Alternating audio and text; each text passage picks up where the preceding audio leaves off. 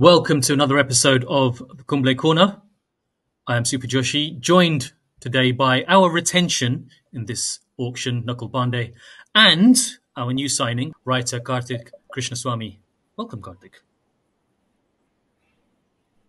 Hey, good to be here. Yeah, if you guys had consulted me earlier, I would have said like Kumble Corner, it should be Kumble Circle because there's an Anil Kumble Circle Well, in Bangalore, and you'd be kind of ripping off yes, but that. we're also fans of alliteration. It was a tough one. We ran around Right. the houses a bit. Uh, Yeah, you can't go Kumble no, Kirkle, I guess. That that doesn't sounds really make sense. That sounds No. that sounds funny. I have to Yeah. say. Although Bangalore has its own favourite son now with a K, Virat Kohli. But less said about the Kumble Kohli equation, the better, I think. So, by the way, if you are new to this podcast, welcome. If you've been listening for a while or watching for a while, hit subscribe below if you're on YouTube, or hit follow wherever you are, Spotify, Apple Podcasts, whatever it is. And go on your socials, Instagram, Vagara. Kumble Corner is what you search. 2Ks, obviously. As we've also found a guest with the same, well, not a guest, our team member, shall I say, a new team member who's also got 2Ks. So, KK, should we start with you and your views of what has been quite a momentous month and series? A lot of people thought it was going to be 3-0, and it was 3-0, depending on which way you look at it. 0-3. Australia, kind of way of saying scores, or the rest of the world, however you look at it. And the upshot is that India have saved Test cricket, haven't they? They'd have done that even if they'd won 3-0. And,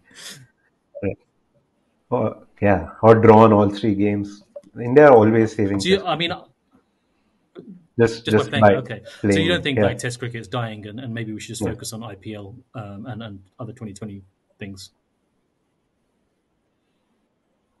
That's a whole different conversation. But as long as India playing Test cricket is alive and well and thriving. And of course, if you're not in the World Test Championship final, then you can't lose it again. So that's also a bit of big brain thinking, 4D chess going on there. Shall we delve into roughly what happened? So the first match, obviously, Rachin Ravindra's home ground. That was quite easy enough for Bangalore. For Bangalore, also yes, Rachin, also for New Zealand. Second test in Pune. Also at altitude. So basically, the first two games were effectively in South Africa when it comes from India's point of view. And the third one in Ajaz Patel's home ground, where he was actually born, pretty much in Mumbai. So he won. Nakul, Karthik, do we just say that this series didn't really happen? There'll be plenty of people. What's that? It's the Adam Sandler movie Click, where he gets a remote where he can turn back time. Or for fans of 90s kids TV, Bernard's Watch in the UK. I think Gautam Gambhir, like Men in Black, Gautam Gambhir is holding up the neuralizer to everybody and trying to pretend that this doesn't happen, because his first, I don't want to say major series because that's very disrespectful to Bangladesh, but his first more than 2 test series, and he's the guy holding the can when India's unbeaten run eventually ends, obviously because he was a player last time that India got beaten at home in a test series, and it is not a good look, put it that way. To continue the film references, as Robin Williams shouts in Good Morning Vietnam when it is revealed that his friend is a member of the Viet Cong, "This will not look good on a resume." The worry is that India lost the first test basically in one session on a seaming pitch and actually did incredibly well to make a game of it. They then decided to press the button that they pressed repeatedly through home series recently, where they lose a test and then they start producing a very, very spin-friendly wicket, which takes their own fast bowlers out of the equation and makes things harder for their batters. They've got away with it in previous series. They didn't this time. And it's kind of been coming. I've said before, I don't really understand why going to very spin-friendly wickets is supposedly helpful. for India because Ashwin and Jadeja, Washington Sundar, Kuldeep Yadav are better than pretty much any opposition spinner, with the exception of maybe Nathan Lyon. No disrespect, what Ejaz bowled brilliantly. I like Mitchell Santner a lot as a cricketer. I think he's got a lot going for him and is pretty unlucky not to have played more. But they are better, in the data shows how much better they have been, like 20 to 30% better on every metric in Asia than every other spinner in the opposition, even on some quite spin-friendly wickets. It takes out your fast bowlers, and I don't understand why you'd want to do that when you've got Jasprit Bumrah, Siraj, Akashdeep, Shami when he's fit, and it makes batting more difficult, and it doesn't play to India's strengths with the bat. And they got caught out by it. And New Zealand, in the way that New Zealand do, adapted brilliantly to the conditions. They just got on with it. They didn't tie themselves into knots about how they're going to play this, or whether it's unfair, or whether it's this, or whether it's that. They just got on with it and played better cricket. And once India got behind, they didn't seem to have a way out. And that is... We talked in our first episode about what a Gautam Gambhir India team looks like when things start going wrong. Is he the most encouraging presence? Is he the guy who's going to pick the dressing room up and give them that belief and defend them in public, and all of those slightly sort of annoying, bombastic things that can look a bit ridiculous from the outside, but I'm sure do help when things are going wrong, particularly given how much scrutiny there is as an Indian cricketer. Because God knows you're not going to get that many friends outside of the dressing room environment when you start losing, so you need some inside it. And the evidence from the outside, KK will be able to speak to this more, maybe kind of being closer to the action, as it were. The evidence from the outside is that there wasn't really a pick-me-up and a reaction. It was... Once things started going wrong, they just kept getting more and more wrong, and barring, Rishabh Pant nearly pulls off a miracle in the last innings. Washington Sundar comes out of nowhere and does really well. There's a few little performances here or there, but you really can't say that India deserved any other result than what they got. I can't remember the last time I had essentially 15 days straight sinking feeling. It just felt like that, and insipid. I think I agree with you wholeheartedly that it felt like once things were on the back foot, there was only one way it was going. Resumes wise, I mean, yeah, this is his first job. This is his grad scheme, basically. He done an internship at KKR in terms of coaching, and this is his proper job. KK, what do you think of? I mean, is there anything? What do you think India could have done better? What do you think Gothi, maybe his team, could have done better or done more of to basically give Rohit a push? Because Rohit Sharma didn't have a good series as a captain or a batsman, and he admitted that himself. So, yeah, what are your thoughts? Yeah, firstly, I broadly agree with Nakul on the pitches. Yeah. It seemed like a bit of a panicked reaction to a situation they kind of fell on the wrong side of in Bangalore. I mean, Tom Latham would have batted first on that same pitch, right? So you can't even say they misread the pitch to a blatant degree there, right? In retrospect, yeah, they did. But Tom Latham could have been in that situation. You need to prepare for Bangalore games by having a training camp in Manchester. I think that's probably why, because that was quite ridiculous, the cloudy and sunny conditions. Yeah. So having played that game and lost it in those circumstances, I mean, there's two ways of going about it as an India think tank, which is either, look, we're still the better team. We're still going to win in normal Indian conditions where these freak things don't happen, and back themselves to go ahead and beat New Zealand 2-1. But then if you're 1-0 down, and then I can kind of empathize with them a little bit in terms of, because you're we need those WTC points. So we can't leave room for a draw. That's one thing. And the second thing maybe is that, three things in fact. Second thing is that Ashwin and Jadeja are 38 and 35. So do you, if you're playing on a flat pitch, yeah, you probably like flat or flattish pitch. You're expecting them to, bowl better, more control over a longer period, all that than the New Zealand. But they're also getting older, so like you are maybe starting to doubt that a little bit. And the third thing is you're going to Australia to play 5 tests. So you're like, okay, we need to win these 2 test matches. And if you're playing on pitches where there's going to be bigger scores and more workload for our fast bowlers, and you want Bumrah to play if you're 1-0 down, at least in the second test, right? So then you're like, okay, what happens if he's had a history of injuries and your backup, Shami is already out and your backups are not as good as those two, like certainly Especially not as not good at as home, I think. Bumrah. So, Yeah. and you're going to Australia. Yeah. So with all of this coming together, I think they were like, yeah, it's a risk to go with turning pitches. The toss could become much more, vital. But we'll take that risk. And I guess they didn't expect that it would backfire to such an extent. And I'm sure if they took that risk, they took it knowing that it's a risk. I mean, they're not stupid. If we can see it, they can see it. So they took that risk and it didn't come off. And they lost both tosses on those turning tracks, right? And, yeah, you can say that Pune wasn't as much of a rank turner as Mumbai was, but the intention in both games was to like really like bring India's spinners into the game as much as possible, and also take New Zealand's fast bowlers out of the game as much as possible.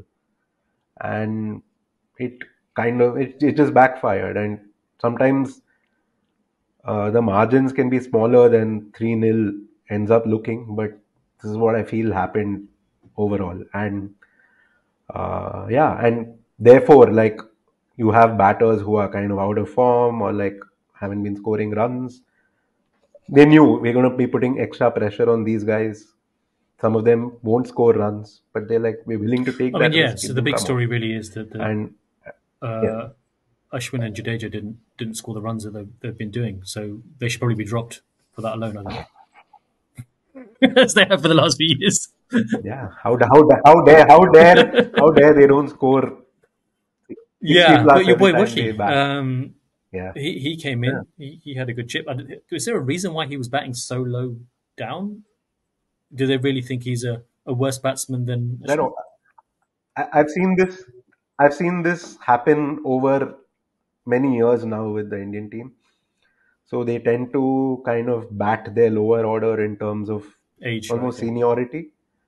So it takes a little while for them to be like, okay, you're actually better than like Akshar Patel. You're actually a little more capable than Ashwin in his current, and Ashwin's still really good, but like it takes them a while to be like, no, okay, we'll play you above Ashwin, or for them to do the same thing with Washington Sundar. So like he's been not out an absurd number of times in his brief test career already. And yeah, I mean, there's two ways of looking at it. One is these are your experienced guys. They put on a match winning, like, was it a double century stand against Bangladesh? Yeah, it was. So, you're like, this is a guy whom we've just brought back. So there is a logic to that as well. I mean, I would say that Washington is pretty much a top order batter who whose bowling has really come on. He should be batting possibly above Jadeja as well. But then again, Jadeja has proved himself home and away at number Yeah. six sometimes. So I you think don't you bat. can. I Yeah, think yeah. So you can see why they do it, but it there's a is little kind bit of of a left hand, frustrating right when it hand thing as doesn't well. come Maybe off. there a little bit as well, but There's that as well. Jadeja Yeah, is also the totally, guy they totally. Yeah, go to in a crisis all the time. I think you can yeah. argue quite strongly if you are you've got a really, really good 7, 8, 9. If you are arguing about the order in which your 7, 8, and 9 are coming in, really, what about the top 5 and 6 who should be scoring the runs? Like That's not their job. Their job is bantering in the slips. Yeah, their bantering job in the slips is important. Their job is bat pad. Geeing up the Yeah. crowd as well. So Yeah. and lower order runs are really important, and they are always going to be very important, particularly in bowler friendly conditions, which we've seen, mostly seamer friendly around the world, but spin friendly as well. It's not like opposition teams. I mean, your Cricinfo colleagues, Sid Monga and Shiv Jayaraman, did a piece. So in tests in 2017, in which spinners average more than 24. So this is basically flatter pitches. Indian spinners average 26, visiting spinners 57. But as soon as you get the average in tests where spinners collectively go average under 24, so turning pitches, visiting spinners average 22. Or put another way, India average 20 to 23 basically against spin.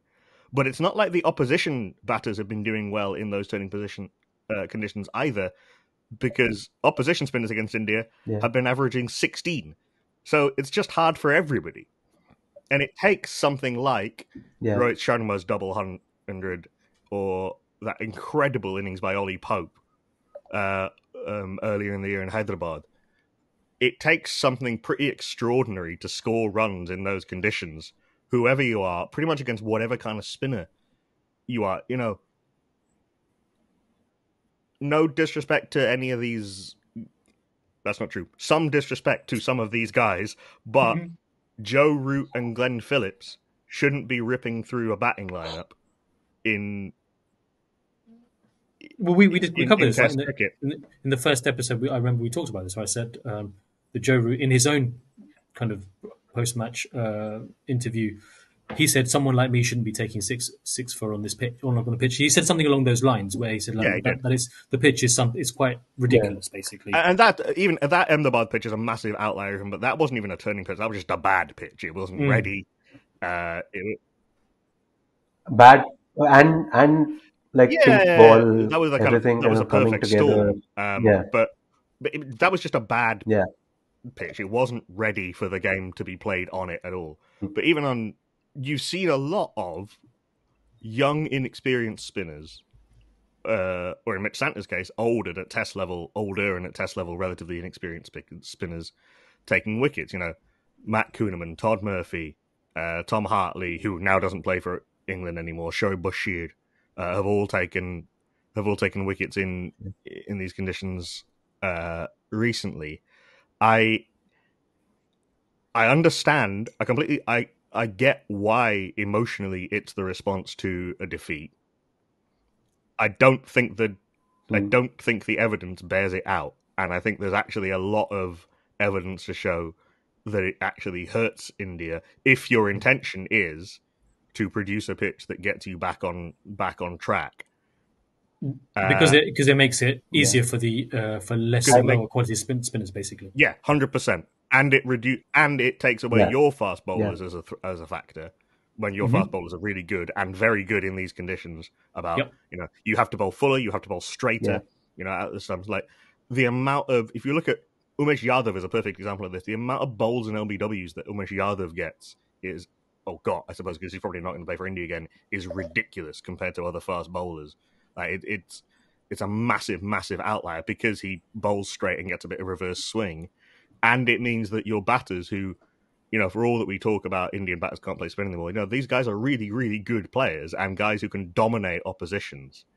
Any one of Rohit or Gill or Jaiswal or Pant or Kohli or Sarfraz, they can take a game away from an opposition in a session by themselves. All of them can. And you make it much, much harder for them to do that. So it's almost a little bit like you have India see home conditions in the same way that overseas commentators who haven't actually done their research see home conditions, which is weird. And it's been going on for a while. Yeah. I think, New Zealand planned and executed and handled the changing conditions way, way, way better than India did.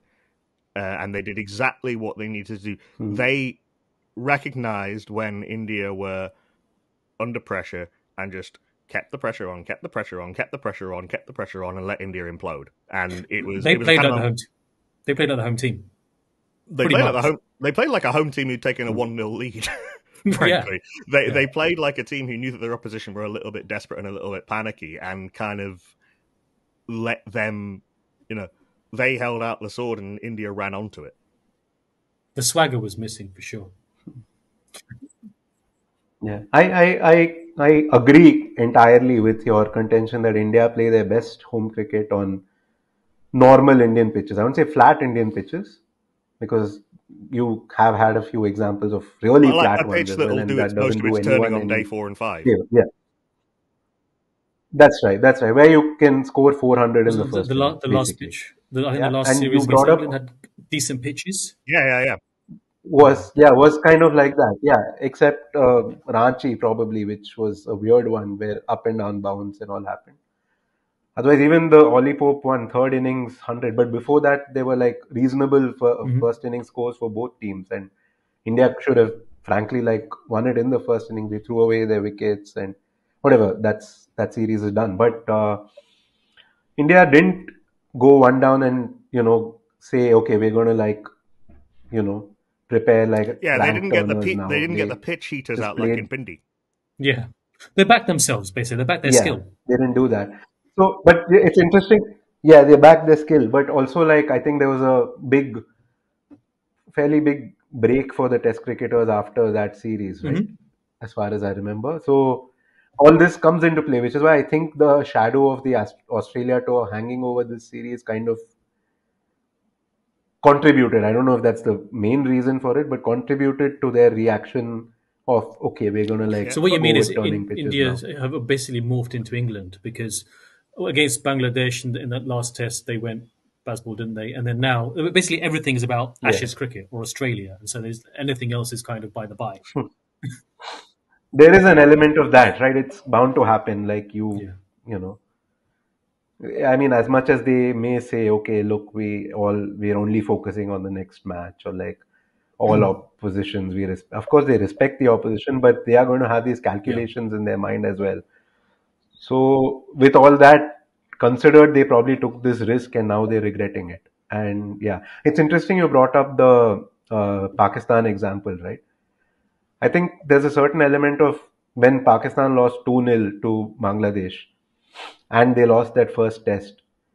To me, it felt like they were overestimating their own pace bowlers, and how they could win home tests. For a while they had Yeah, been doing this, they were and sort of going off the then the potential reputation realization. of Shaheen and Naseem, kind of forgetting the fact that they bowled them Yeah, into the ground and then not giving them actually any, and they weren't that's giving right. them any Yeah, runs to play with. It's weird you mentioned that, because suddenly on yeah, my that's right. feed the other day that clip reappeared of Ravi Shastri saying Shaheen Shafridi is not Wasim. He goes, Hair, he's good, but he's not Wasim. And I think that speaks to the point you made about them overestimating. Yeah. So Pakistan kind of overestimated themselves and didn't really like figure out how to maximize home advantage. And then they were like, look, to beat this England team, this is also a good idea. Let's go with like finger spinners and like, turning There's also pitches, and like let's there's a see bit of what desperation. happens, right? There's also a bit of desperation There's a because kind of there's they'd a bit lost of 6 Texas in a desperation row. again. They'd So sacked the selection panel. All of this stuff, and yeah, all of this, chaos, swirl, yeah, and sometimes Pakistan happens somewhere in there, and they win a couple of test matches. They got a India are dude who not. looks like a... Sorry, go on. yeah. With India, sorry. Let me just finish the point. With India, I think it's kind of a reverse of that, in the sense that they kind of, I won't say underestimated their spinners, but like they know quite well that these guys can win them matches on normal pitches. But I think they were like, no, we've got to like, we kind of fear New Zealand's fast bowlers also like doing something on, say, a normal Indian pitch where they can get into the game. So I think they kind of, I don't know, if if I have Ashwin and Jadeja in my team and Kuldeep or Akshar or Washington, I'm going to like be like, look, these are the best spinners in the world. I'm going to like make sure the other spin attacks weaknesses are exposed by making them bowl longer spells So and did the Kiwis all have of the way that, to right? handle it? They kind of But I think, had the blueprint to play spinners. Do you think the Kiwis had the blueprint to sorry, play spinners in these conditions? Then? I mean, they had a Okay. plan. It can work or not, but like, over a shorter contest, all these differences between how good your spinners are and the opposition spinners are, they can get narrower, right? Which is what we saw happen. And the toss can get much more influential on the Yeah, result, you've still which got to again then is bat what well in the happened. first innings, So which New Zealand did twice. Mm-hmm. And I think they did very, very well not to they get did, wedded to yeah. one particular approach. Like, I think Hmm. I'm not somebody who's militantly against the sweep shot, as a lot of people are, and I don't think necessarily you Hmm. have to use your feet and come down the track to the spinners.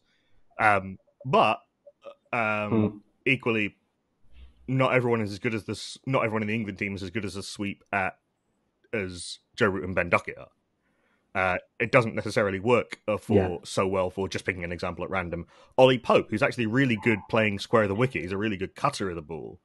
And I think he's probably better off maybe playing spin off the back foot, but because the kind of, New Zealand allowed their batters to work out individual plans to play spin in a way that I think other teams haven't done quite so successfully. I mean, also, frankly, if you've got I Jasprit think, Bumrah in your team, yeah. why on earth would you want to render him irrelevant? Yeah.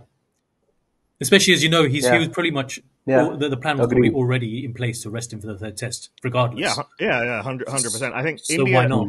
India are a weirdly insecure superpower.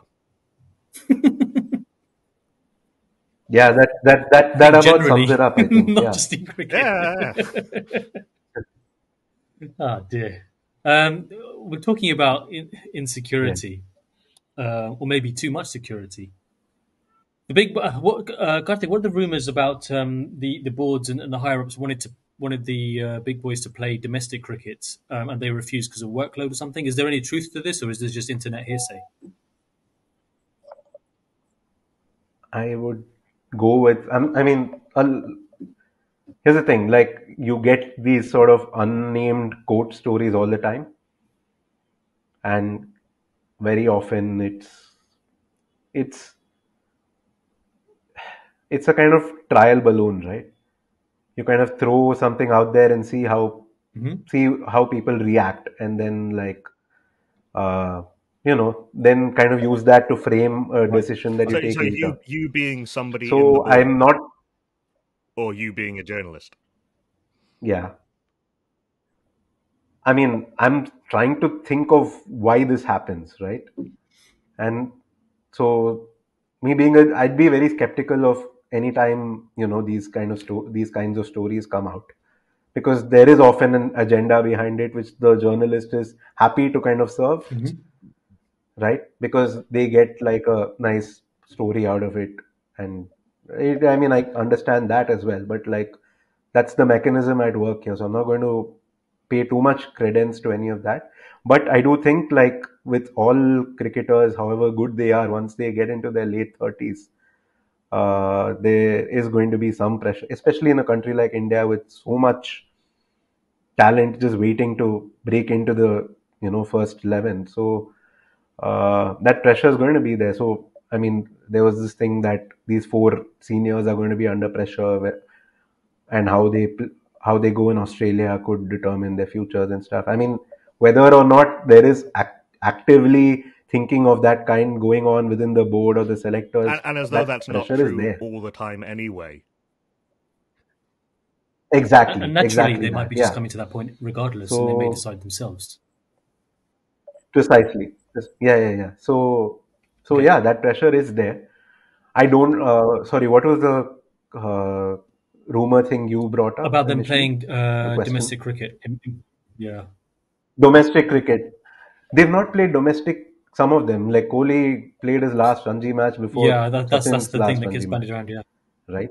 And he does not need to play Ranji Trophy cricket. Virat Kohli does not need to play Ranji Trophy cricket. Plus, he played Yes, the Bangladesh and series, also I think right? So it's not like he's coming cold to red ball cricket The after idea that you could look years at or Virat whatever Kohli like and that. say, that's what this guy needs, more cricket, is yeah, Yeah, wild to me. and yeah, also the thing that they don't yeah, prepare and those kind of like spinning pitches anyway, really, for Ranji.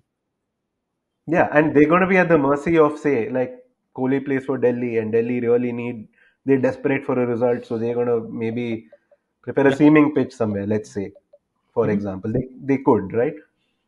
Like he just has to play there. What he would prefer is like, hey, I want to like feel bat on ball. I want to get some confidence again. Maybe just solid net sessions is what he needs. Or if he's like, okay, I want to play against left arm spinners again, like he can call up like 20 left arm spinners and be like, just keep bowling to me, right? What serves him better You should call going Moeen up. into a test Yeah, match? He you really should call failed to Moeen. Say, look, you're my friend. Come. Yeah, yeah. We're just getting and to get him bowl to at bowl him, left arm. and then somebody else as well Oh who's yeah, left arm. like Yeah. that. Yeah. Yeah, I mean that's the thing. Like, it's Hmm. really reactionary, right? Like, oh, they lose, therefore all these other Yeah, Well, reasons I are made why the they're look, reason. Sorry, losing. go on. we're all a little bit guilty of this. I waste no time in Hmm. I the two sort of pieces of analysis or whatever I've had brewing for a little while are the question about what happens sort of in terms of a mindset and in terms of a team environment with Gambhir, and why India's reaction to a defeat or to a setback isn't always the most helpful one. And I think I'm justified in Hmm. applying those to this situation, but we are all guilty of retrofitting our favorite examples to whatever has just happened with greater Yeah, or lesser degrees Yeah, of justifiability. absolutely. guys, my mum blamed me for the series defeat. Yeah, You guys, she could be is that her right. standard MO? She could be right. well, yeah. Essentially, if India lose, then it's like you're watching it. Like you've paused it to be on a Zoom. Why are you doing this? Oh no And no no no! I'm That's blaming our not colleague what I'm. Rikankar. You That's not know, what I'm. But like for example, she if she has a job interview and it doesn't go well, or you miss a flight, Joshi no, bye. it's only cricket. Ah, It's only the match. She's like, "Tuki kita, harata," and I was like, "Yeah, well, like it's not me, right? Like, what about the Bangladesh series?" Look, it's as rational as like any of the explanations that cricket Well, people the are real throwing reason is around right Ritankar now, right? Bandyopadhyay, our colleague, has not been on the podcast for a long time, and he was. I said this in the group, and I told him this to That's it. not. I That's it. mean, to his face. Yeah. So That's it. So so two things need to happen. He needs to be sacked from the podcast, and BCCI need to hire him I to think he in might be a some New sort of Zealand fan capacity. because he is a guy from Kolkata who supports CSK. So if I extrapolate that to international cricket, India to New Zealand is probably roughly analogous, I'm guessing, in terms of distance, north south. I don't know. I think we. It's not, but I we'll haven't no, leave no. it worked at out the I was yes. gonna I ratios. was gonna say you're probably somewhere in the Maldives, maybe. I haven't worked out the exact proportionality, but it could be. Guys, I want to get on to. Like, you guys know that, you guys have seen that. So basically, like, your Yeah, maps Oh really lie to yeah. you, right? Especially like the yes. Mercator projection, right, which kind of squeezes tropical regions and it blows up like the temperate regions. So I think like Okay, he might be an Indonesian Indonesia is fan. massive. So Australia Yeah, is that wider this than is the this is moon. Australia Really? is literally wider than the moon. And doesn't Bangalore have more people than New Zealand? yeah. Something along those lines? Yeah, +1 now Yeah. because Rachin Ravindra. And New Zealand I Yeah, think and the loses there way was to an Warner Ish avoid again. Sodhi Yeah. as well. So, like, New Zealand have got the idea just to get I, Indian spinners. I think the way to stop Ravinder doing this in Yeah. the is essentially Bangalore can trap him in a traffic jam. That's right. Yeah, Yeah. and I still love the video clip of him going to his grand's house, and she's like doing the thing with the salt and the mirch and everything else. It's like, yeah, she's just average Indian granny. Like it was just brilliant, and all his mates were like, "What's going on here?" Just on a serious point around another ground in this series. Mhm. Why is Pune still getting major matches? Pune has got to be. I've never had the misfortune of watching a game there, but it is on an expressway. It's not actually in Pune. Half of it doesn't have a roof, despite the No. fact it was built in the last 15 years. On the first day, there were riots because people couldn't get water and people were fainting. And they hadn't had a test match for 5 years, I think, by that point. Would they not want to make a slightly better showing of it? Pune, even by the very, very low standards of how fans are treated in Indian stadia, Pune has shown itself repeatedly to be disgraceful. I don't know.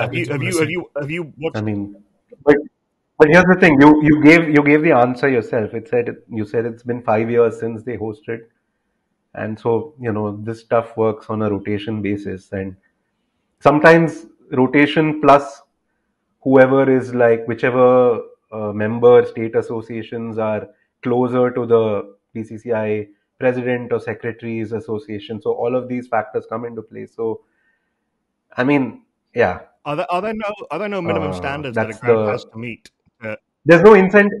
There is no incentive. There's no incentive for any ground to treat spectators well. They can continue just going along as they've been going, and we'll continue to get matches. And that's all they want, right? Nakul, this goes back a little bit to your point when we spoke about Kanpur and Shukla uncle talking about basically having no responsibility about the rain. He got that because he's the vice president of the BCCI. He decided that there should be a game there. It could have been Lucknow, but it was there. I think it's just for the crack, basically. More than anything else. He's from Kanpur.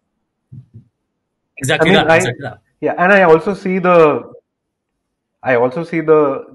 side of the other side of it, right? Like I completely don't subscribe to this elitist view of like, only like 5 major cities should host Test cricket. That's rubbish. No, I mean, right? I do think, however, that Test cricket is best in grounds which are closer to the city center.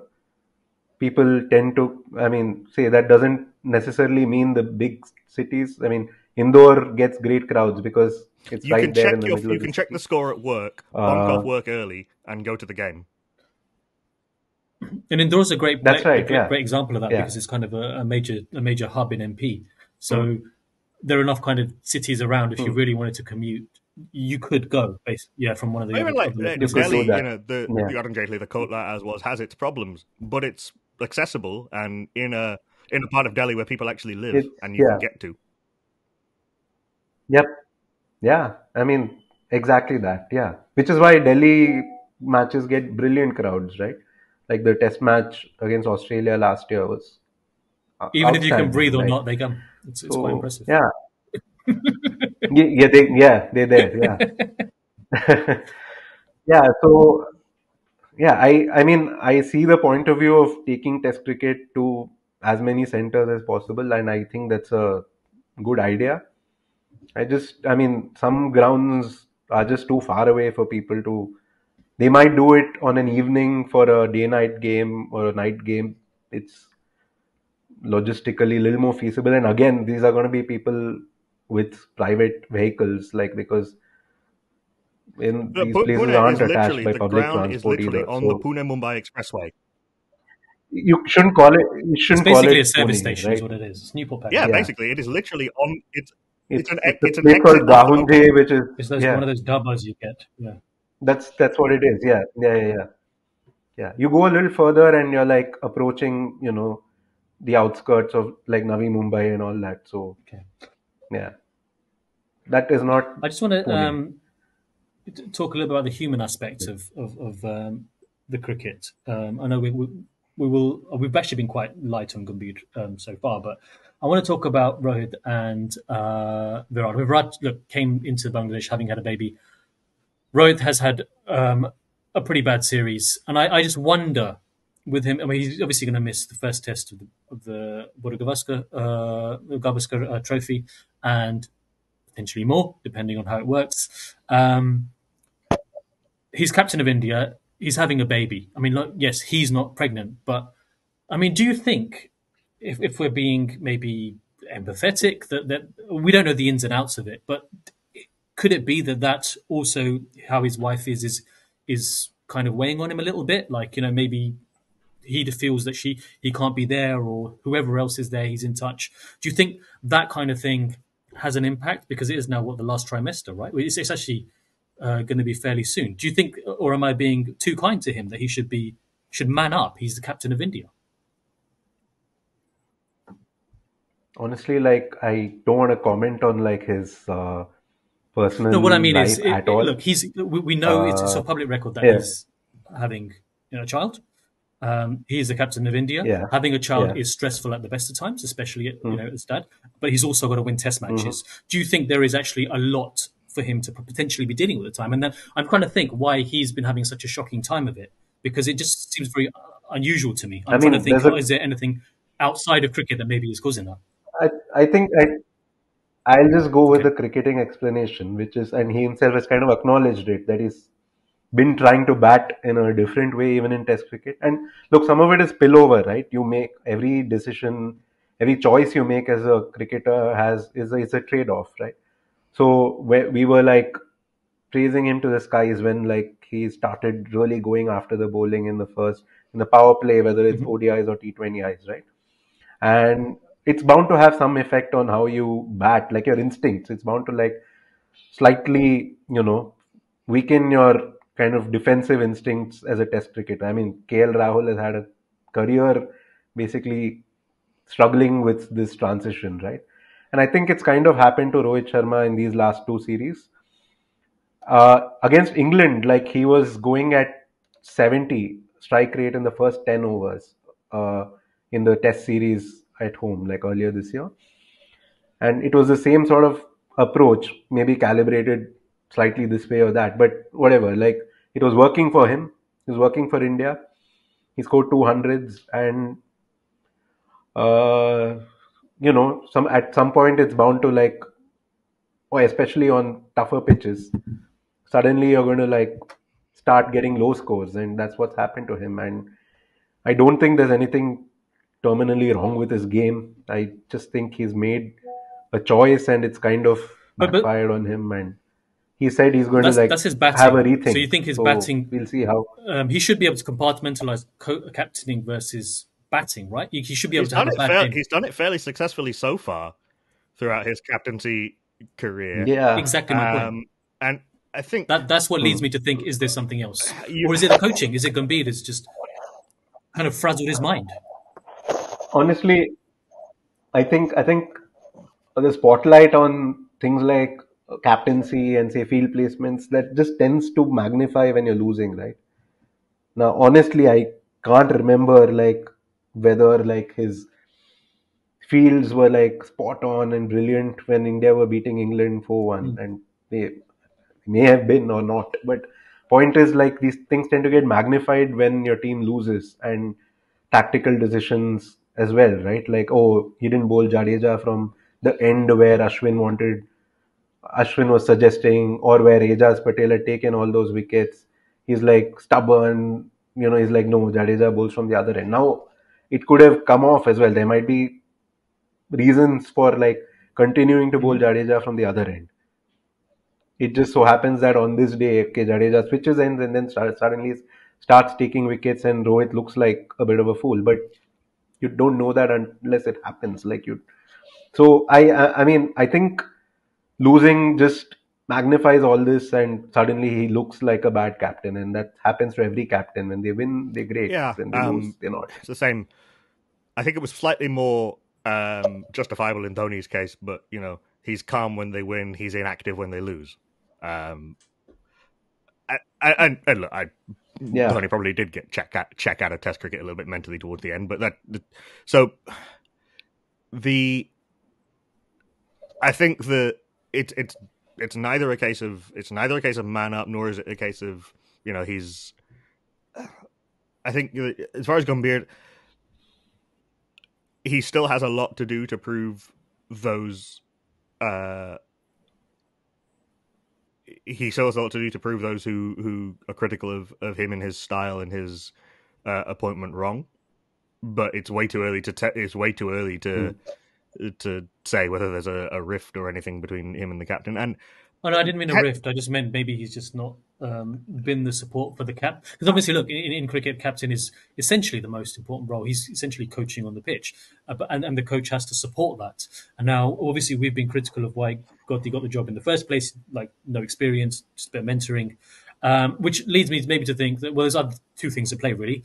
One is some kind of trade he's got it in response for something else, or nepotism, or it is to do with the type of position it is. He's just there to oversee, and the other guys are doing what the work. And so in that case, is he not supporting the captain and the players well enough? I don't remember how many other serious candidates there actually were interested in the position. I think a lot of people did make themselves unavailable for various reasons, particularly given that India don't want to split the formats. Well, Ponting said that, right? Ponting said and IPL's fine. I get to spend time with my kids. Otherwise, why do I want to be on the road all the time? Yeah, and Jason Gillespie has said repeatedly that he didn't. He's turned down a lot of jobs over the years because he didn't want to do all format on the road all the time coaching. So it's lucky for him that the PCB have taken selections out of his plate. But Test cricket, for given the number of tactical decisions you make as a captain, is also weirdly resistant to tactics because it's a series of individual games disguised as a team sport. Absolutely. You can select someone for reasons that don't make any sense and they take a fifer or they take 100. Or you can pick someone for reasons that make complete sense and they don't do very well and you look like an idiot. Or you can move a fielder and the catch goes straight to them. Or you can move a fielder because you think this guy fends off his hips awkwardly, and then the ball just doesn't go there, and no one even remembers that you moved the guy. There are instances like probably Mohammad Siraj wasn't the right choice as night watch, and in other circumstances maybe they didn't even need to be a night watcher. In those circumstances, I'm personally not a huge fan of it. But you should also be told not to take a review. If you're the night watcher, don't take a review is probably a decent policy in general. Certainly, if you don't trust the guy to actually know what's happening. Even though I heard he's a DSP now, so he's I keep seeing pictures of him in uniform. I mean, we should be able to trust the police, but still, maybe not. My interactions with the Indian police have been mercifully brief, but no, let's not finish that conversation.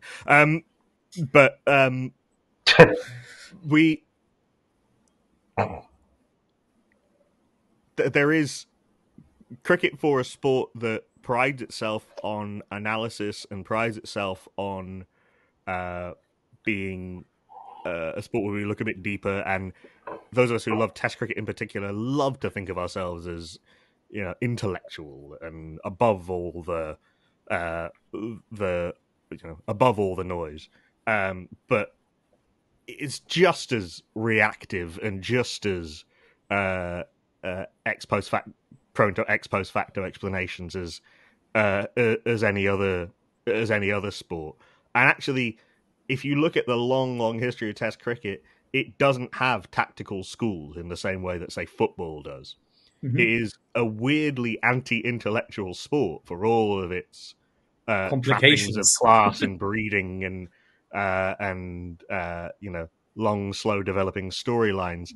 And I think that's because it's basically a bunch of individual battles disguised as a team sport where your job really is to prepare the individuals as well as you can to do what they can and support them as best as they can, and maximize the chances of it coming off more, but sometimes it still won't come off.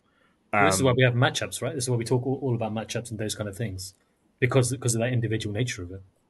Well, yeah, for sure, but also team environment. The team environment to make sure that there's enough. I think there's a lot of good in what Brendan McCullum and the likes have been saying for all this time, and a lot of the the bluster around Shastri, you know, he deliberately took the pressure on himself, and I think that is a valuable role for a coach. It doesn't suit everybody, and you can just as easily be a Gary Kirsten or a Duncan Fletcher and sit in the background and be very, very impassive, or even McCullum. Like McCullum doesn't really talk after. I think he said he doesn't want to talk after victories. He'll only talk after defeats. But I think that is something that Gautam Gambhir is going to have to learn how to do very, very quickly. He was one of the quieter ones in that dressing room when he was a player, right? He's not the one you would hear as much of compared to Sehwag or anyone else. He was pretty spiky. No, spiky on the pitch, but in terms of the media, like you didn't really hear him much. Do you know what I mean? Compared to like the other guys. I want to ask you actually. You mentioned McCullum and Kirsten. I was just thinking, maybe because it was a while ago, but I don't think Gary Kirsten had many managerial jobs before he became India coach, right? And I don't think McCullum did much. Well, he did a bit of T20 stuff before England. McCullum had coached in the IPL. He'd coached Trinbago Knight Riders very, very successfully in the CPL. But he largely got the job because he impressed them with his personality and because he kind of was sort of coaching New Zealand while he was captain and built that atmosphere and rescued them from a position where they were in serious trouble and very unpopular with the public and made them a really aggressive team. He got the job basically because of his strength of personality rather than his CV. So like Tim Payne says, do you like him as a bloke? Essentially, is that kind of thing. A little bit. And Rob Key was like, yeah, I do like him as a bloke. Get him in. Basically, I'm assuming it was Rob Key, right? Who hired him? I think. Yeah, that's right. Yeah. So Gary Kirsten. I mean, I could equally look this up, but do you guys remember if Gary Kirsten had many other jobs beforehand? Because he was quite young as well. It was his first coaching job. Yeah, and he won the World Cup. Okay, so we should give Gotti more time, or we should carry on criticising. Either way, we can be Indian uncles about it. It's fine. We can say he'll never be as good as Gary. Look at Kirsten Saab's beta, and you got them. What are you doing? That's what we're going to say to him. Should we talk about the Kiwis and maybe the parallels with the last time that India were in Australia? So we're going to talk about the BGT shortly anyway, and what this kind of sense of foreboding we have. Last time, Kohli, captain, disappeared after the first game, and there were a number of injuries. India then played with, under Ajinkya Rahane and obviously did what they did. Ajinkya Latham this time seems to have done the business for New Zealand. Do you think there's any kind of correlation or any kind of parallels, or am I just trying to make everything about India because of my innate bias? In terms of the sides of it's something that no one would expect that India to win a game away in Australia. It's as unexpected and like out of the blue as that was. And yeah, only thing is it was India who themselves were 36 all out and came back from that.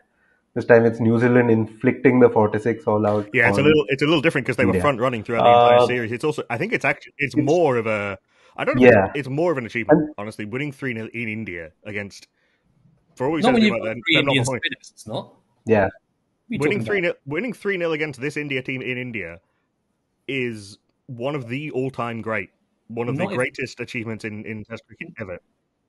And especially if you're comparing the two, especially because India had already gone and won in Australia. Well, I was referring more to the fact the injuries. Yeah. So I mean, at least except for the Gabba game where you're like, how the hell did that happen, right? And yeah, again, like a lot of things went India's way, on field kind of like control percentages and luck and all of that little bit went India's way. Otherwise, they couldn't have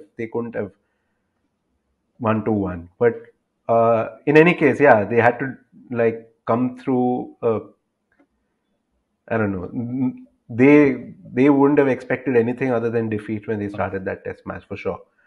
And I don't know what New Zealand's best expectations from this tour were, but clearly, like they far exceeded maybe whatever those were. Sorry. So in that, yeah, in that sense, they've definitely it's just as unexpected. But yeah, this, like Nakul says, is even more of a shock result. Like, I would just say that like it kind of shows the value of just sticking to like your experienced players, right? Like Mitchell Santner has been playing Test cricket not very well. I mean, not very successfully for a while. Uh, Ish Sodhi, I mean, he barely bowled in the one game he played, but He he's been stuck around. around for He a stuck while. around also. Ejaz Patel, like, look, they've come on India tours before, and Ejaz Patel, yeah, he had that 10 for, but these are not people who've had great Am I right? success. But I think So I was going to say, over am I many right years, in thinking that hmm? Ajaz has basically done nothing in New Zealand? He barely Essentially, bowls or plays.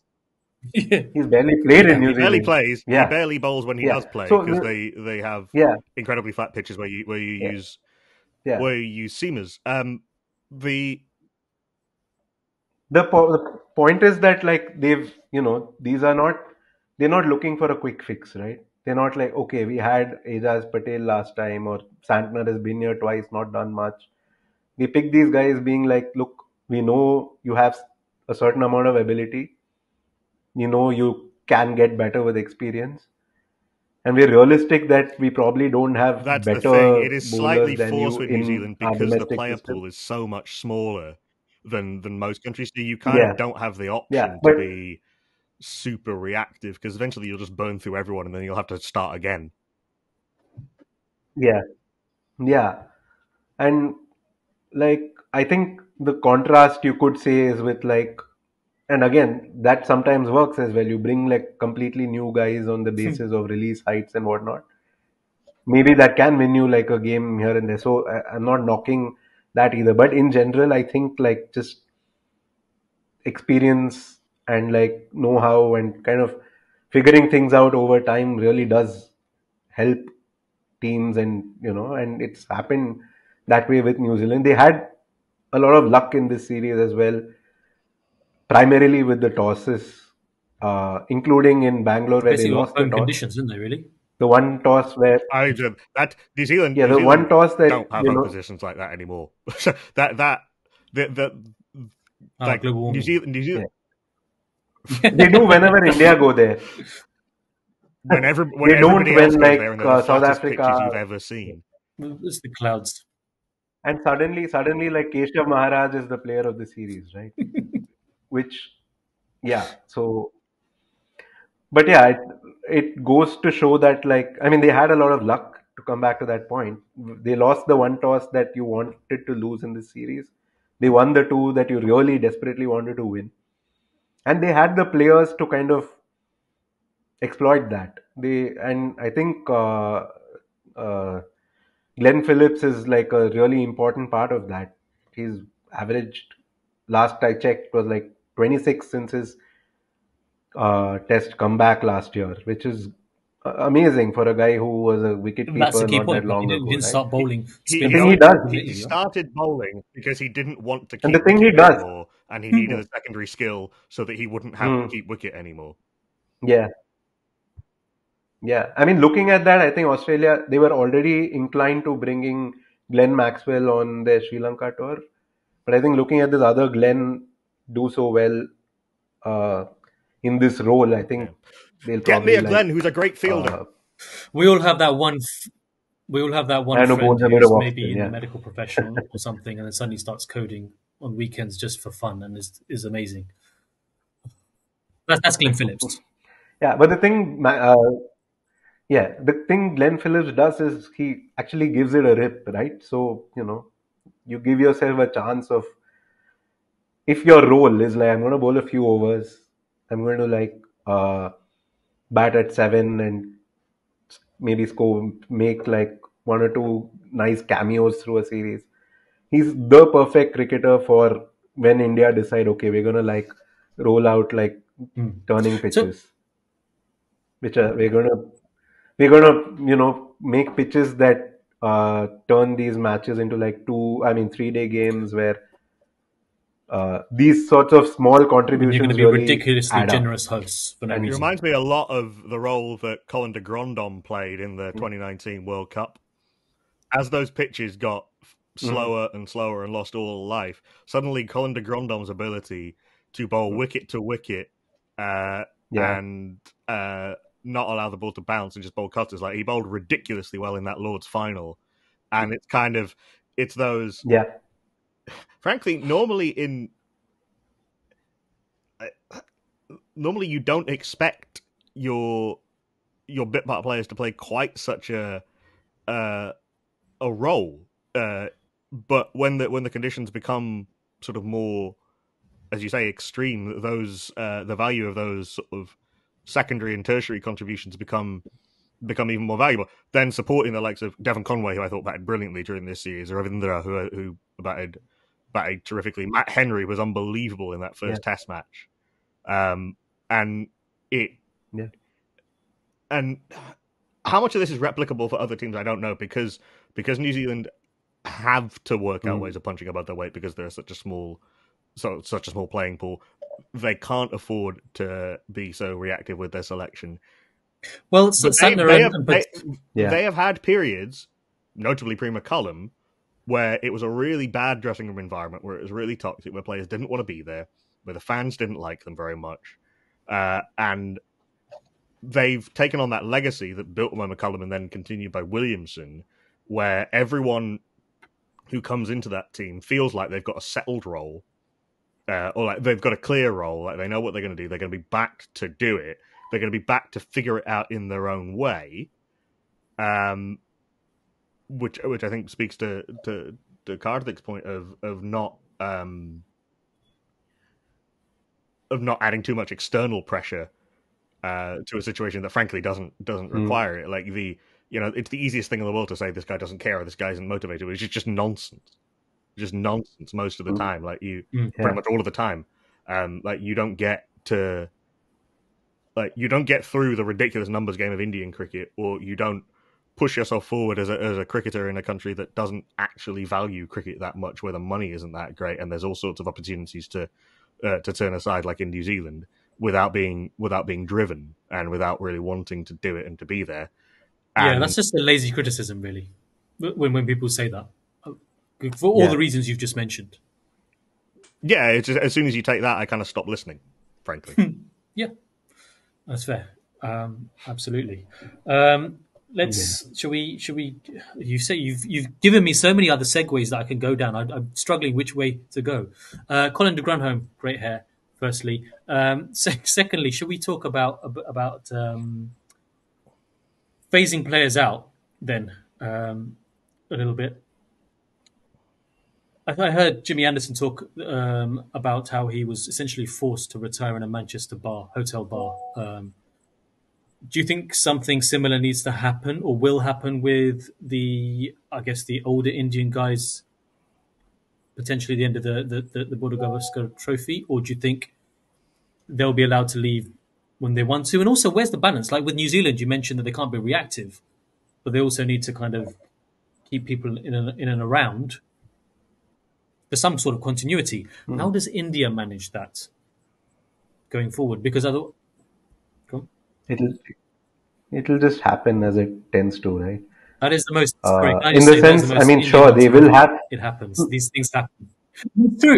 Like that is absolutely true. No.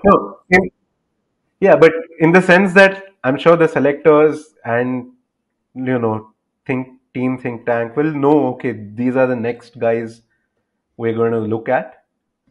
So if we need to replace Virat Kohli, this is the guy we bring in or whatever. They'll know that, but when it'll happen will come down to like, okay, they series by series, basically, probably, or season by season. Like, I don't think I think succession planning in the sense that, oh, okay, we're gonna phase this guy out first, bring in that. It really doesn't work that way. I don't think anybody.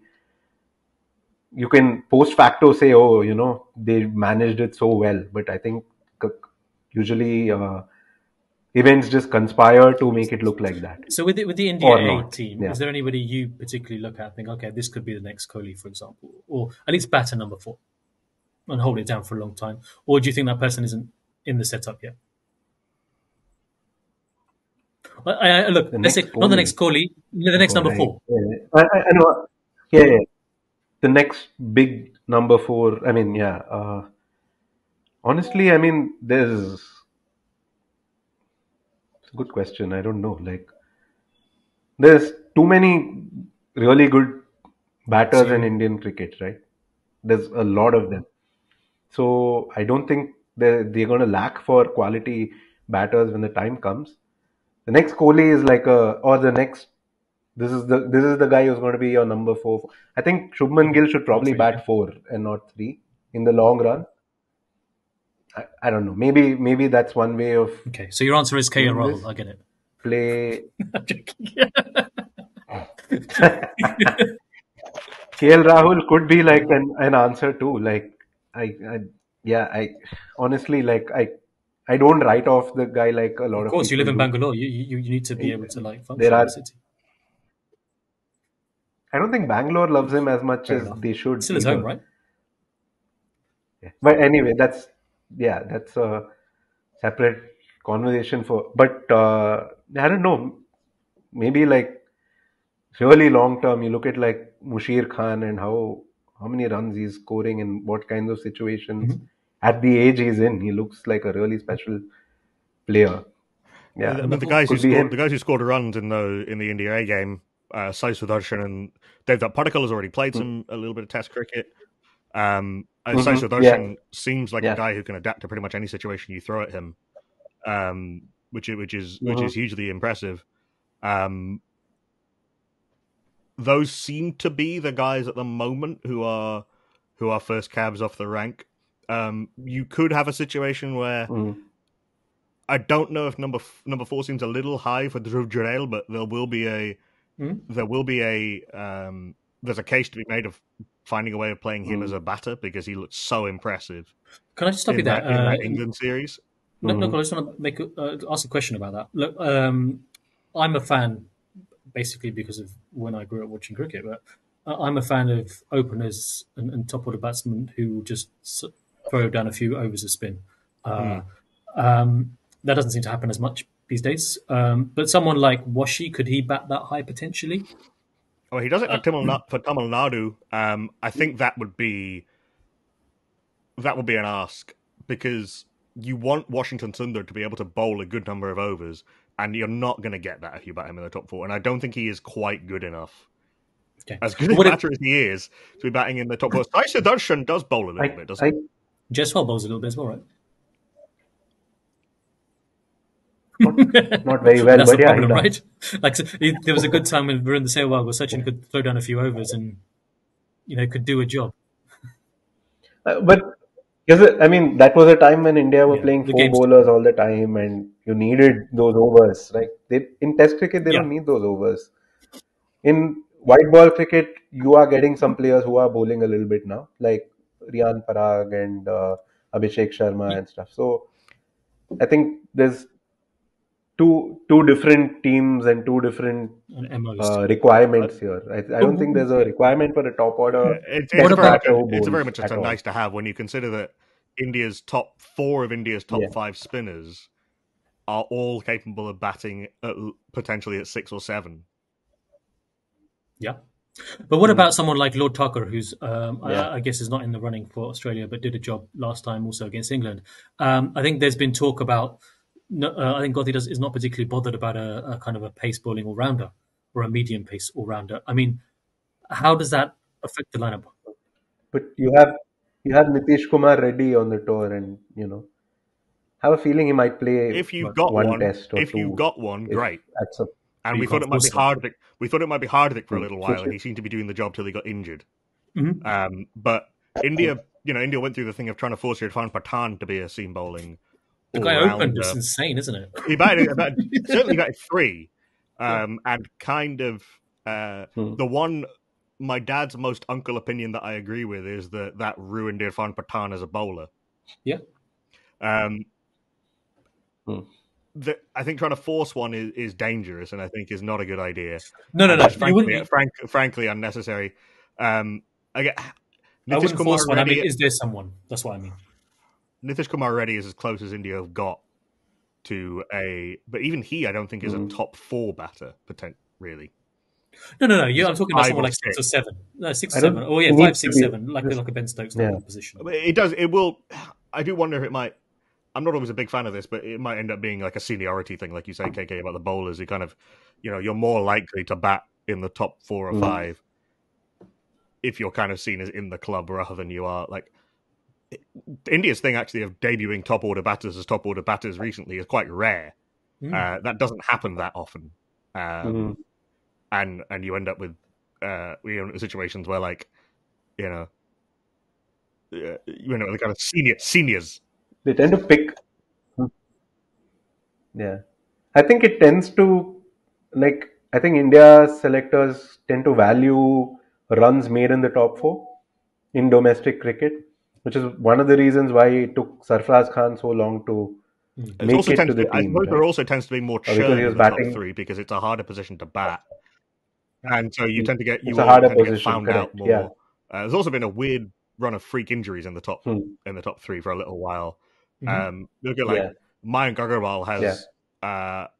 has found some very odd ways of not being in the team over the last few years. He just keeps getting weird muscle injuries. One guy who we know will bat at some point in one of the first 2 tests, Abhimanyu Ishwaran. We see his name on A-team lists, and he's been knocking around tours for a little while. What kind of player is he? Frankly, I've not watched much of him at all to give you a proper answer to that. I think from what I've heard, he's like a old school kind of. I mean, he's never played in the IPL, so uh, that should tell you what kind of player he's likely to be. Which might, The and the Akash or Chopra beyond 20 that, I years really on. don't know. He scored. I don't know. He scored quite a few first class hundreds, like 18 or 19 from. I could be very wrong about this, but let me actually look that. That's. I mean, yeah, that's the kind of player I guess Uh, India are lacking generally. Anyway. yeah, and I think the selectors have been 27 first hoping. class hundreds, 29 first class 50s. Yeah, that's a lot. That's a lot. So that's a really good sign, right? If you have a guy who's made that many first class hundreds, Yeah. so I think that average is Yeah. high And 40s, just which is looking good for recently, an opener. scored Yeah. 200s during the Dilip Trophy, and then scored 100 in Yes, the he Irani made, Cup as well. I think four in successive matches or something like that. So yeah, I think he'll be pretty solid. Like he's been on so many eight tours now, so clearly India see Yeah. the tools in him. I think they've been wanting and hoping that Ruturaj Gaikwad, because he's looked the part in white ball cricket, even scored like T20 hundreds for India and stuff. I think they've been hoping that he can make the transition to red ball as well, but I don't Right. think they see that yet. So Abhimanyu is the guy So it's very front of the stylistically queue for different now. and a very different role to kind of. He's not a like for Rohit Sharma in that sense. Is the opposite No, trajectory pretty yeah, much. As Rohit embedded himself in the one day setup. yeah. Though I suspect that whenever Rohit does get back on that tour, he's gonna bat more like he was in that 2020-21 phase than he Certainly has suited in it India suited over the India last few brilliantly months. in England in 2021, didn't it? When he was Hmm. able to Yeah, eat up time, KL, yeah, and could be a fantastic ball for Jaiswal, who yeah. is a guy Hmm. who we know can attack for very very long periods of time. KK, you mentioned Yeah. India A tours for Abhimanyu Ishwaran and amount of kind of games and practice he's had. Uh, Looking forward to Hmm. BGT in Australia, the practice match for India has been cancelled. And one of the criticism of overseas Hmm. tours, I think generally it's probably to do with the schedules as well these days, is that the tour matches are getting less and less. And so people aren't used to kind of local conditions when they're Hmm. bed down, especially when it's kind of alien to them, shall we say? Um, but in this case, I mean, for me, I'm slightly worried that India are rocking up there, not playing any tours games, and not getting used to the local conditions as much. You and Nakul obviously said to me before we started that actually there's a sound logic and a reason to why this happens. Do you guys want to just explain that? Sorry. I mean, there's So yeah, Australia are in the go ahead, middle of the Nakul. Yeah. Sheffield Shield at the moment. Yeah. So the days of Prime Minister's 11s, like I was watching some highlights we fell down a YouTube rabbit hole of a PM11s game against a touring Indian team from the early 90s. And the PM11s team, look this up, the Indians 1990. So it was like Sachin's first tour, and Shastri was captain and things like this. And so that team had Matthew Hayden in it. It had Damien Martin in it. It had a young Shane Warne in it. Now, okay, it was in 1990. It's not quite the same. There's in fact, yeah, I've got the team up here. So this is a one-day game. The PM's 11 game. This is in 1991, playing against the touring Indian teams. Greg Blewett, Matthew Hayden, Jamie Siddons, Michael Bevan, Damien Martin, Tim Zura, Alan Border, then the Test captain, Greg Roll, Shane Warne, Damien Fleming, Dave Gilbert. You're not going to get a team of that strength now. So that was that was pretty much a warm-up for Australians. No, because it was 1990, so these guys were a lot of academy players. There's a lot. No, it's 91. So no, 99 players. But 91, 92 is when Warne made series, his debut as well. So they were looking at these guys as, okay, who can make the step up. So it was a kind of preparatory it's like thing for both teams. A really, really, really strong A team, which you're just not going to get that now in the middle of the Sheffield Shield season. So you're not going to get the strength of opposition you want, which is what makes it a valuable exercise. You're very unlikely, and we've seen this with lots of teams touring lots of different places, you're very unlikely to get pitches that actually test the skills you're trying to test. You'll get underprepared pitches or very, very flat pitches in grounds that don't have the right facilities. So you're better off just getting a good practicing. So the theory goes that you're more likely to get good practice through either a very intense intra-squad game, which actually curiously India have decided not to even have an intra-squad game, like an India versus India A game, and have just gone to centre wicket practice, so to go even more into kind of controlled conditions where they can have the kind of bowlers they want. So presumably they'll get a load of really tall fast bowlers and an off spinner in to have bowl at them. Isn't that how Nathan Lyon kind of started his career? He was just a net bowler and suddenly... Well, he'd played a decent amount of... His story's quite complicated, but he was on the ground staff as well, right? In Canberra. He moved from Canberra because Cambridge is not quite big enough to support that level of quality cricket. He got the opportunity to move to South Australia, play South Australia club cricket, and one of the management staff in the Australia team knew of Nathan Lyon and called him up, and that's how that was kind of on. He was kind of already on the journey to playing for South Australia at the time. But and that happens, and there are there are loads and loads of stories of how many of them are actually true of, in Pakistan of, Imran Khan spotting someone in the nets and saying, "You're playing tomorrow," this type of thing. Well, they took Kadapa from that film, and now he's bowling spin. So, India are now going to just behind closed doors practice rather than even an intra squad game. We saw. I'm slightly disappointed about that. I think the playing really intense cricket against your A team can be a good thing. Sometimes we've seen it work for Australia on successive tours of England. There's always a slight worry of injury. Like India did lose a couple of players to injury in warm-up games 2018 before when they last toured England, but I suppose you can just as easily get a broken thumb in the nets or whatever. But I think a little bit too much is made of the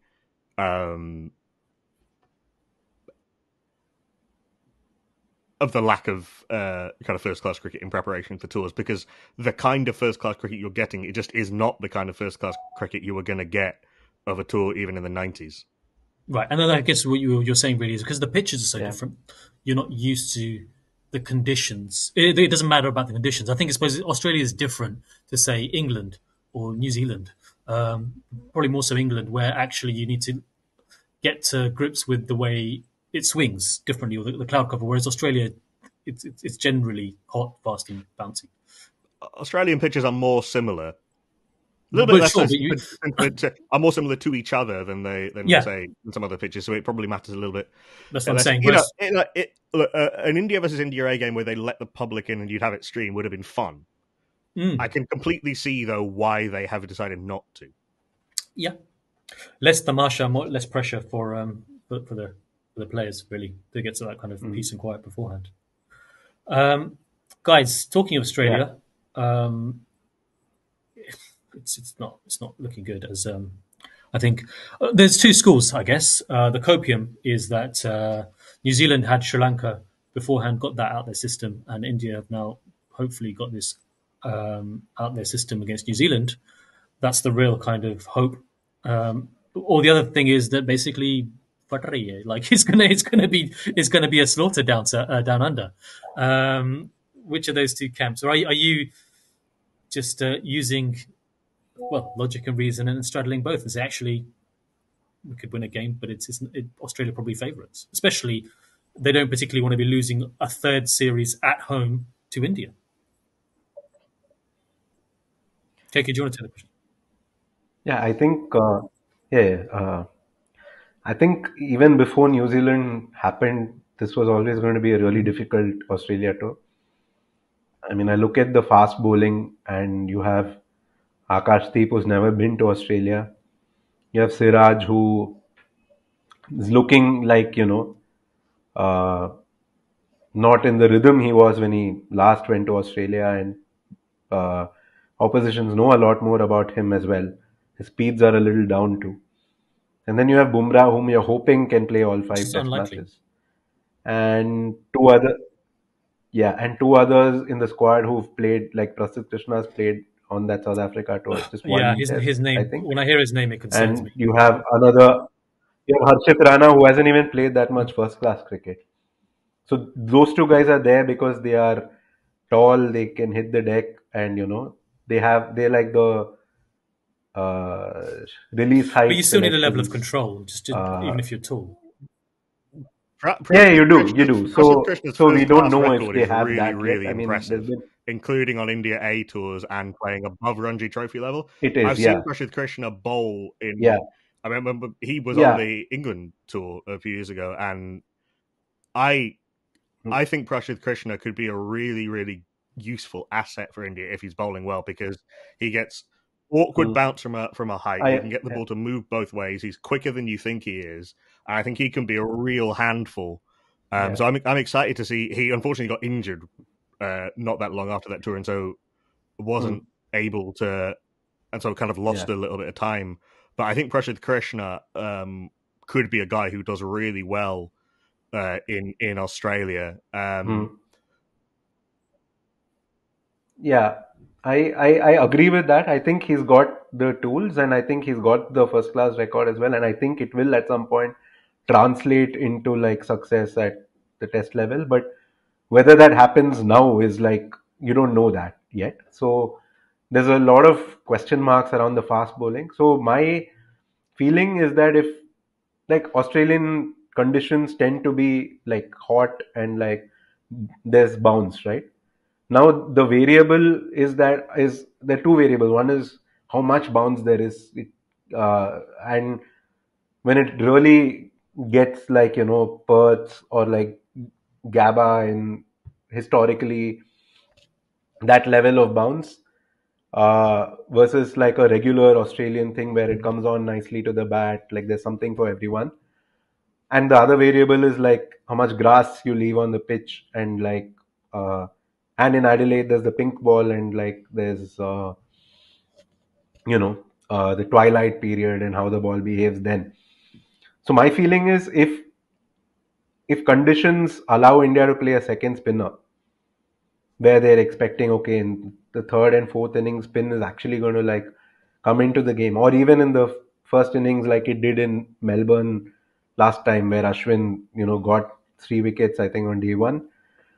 So if conditions are of the kind where India are like, look, I think we can play two spinners here, I think that evens up the contest considerably.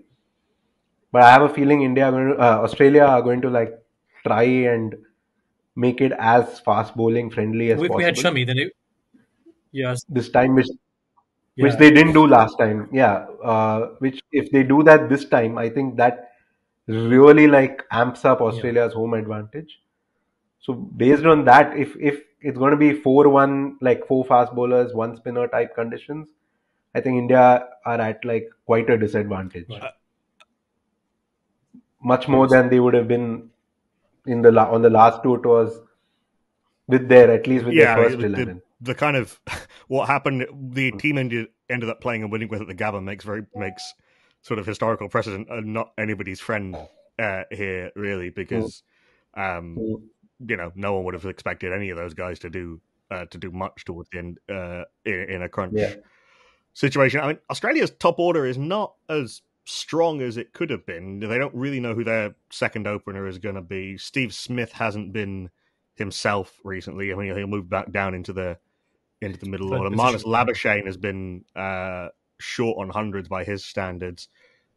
No one in India will need reminding what Travis Head is capable of. The middle order is very, very strong. Alex Carey has been scoring runs again. They will miss Cameron Green, I think, in the middle order, and the ability to bowl a few extra overs. That said, Mitch Marsh is in some of the best batting form he's been in for a while, and their attack is superb, as we know, and has got guys backing it up like Abbott and Nisa and Boland. The